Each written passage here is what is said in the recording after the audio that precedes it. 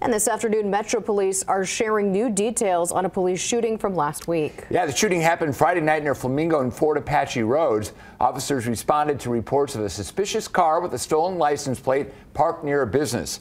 Police caught the suspect, 39-year-old Lindsay Harris, after she ran from them.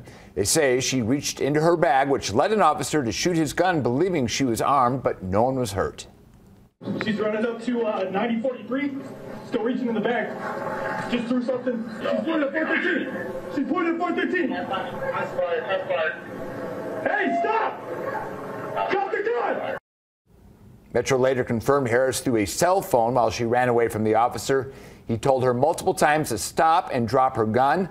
Officers arrested her on one count of residential burglary. She is not facing any charges for the shooting. This is the 12th shooting involving an officer this year.